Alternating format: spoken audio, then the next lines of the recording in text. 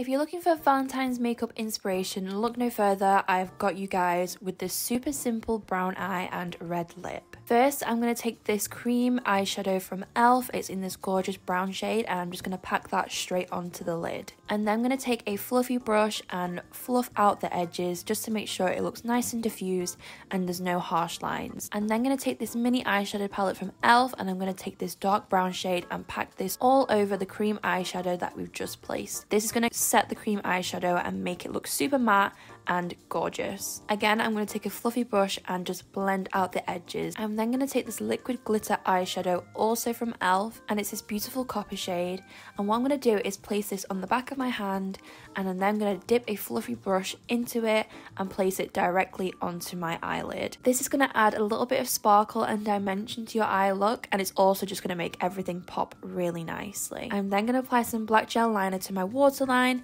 just to tie everything together. For the lips, you can use any red lip that you've got. I have this Kylie lip kit in the shade Red Velvet, and I'm just going to apply the lip liner and the lip. And that is my super easy sultry Valentine's look.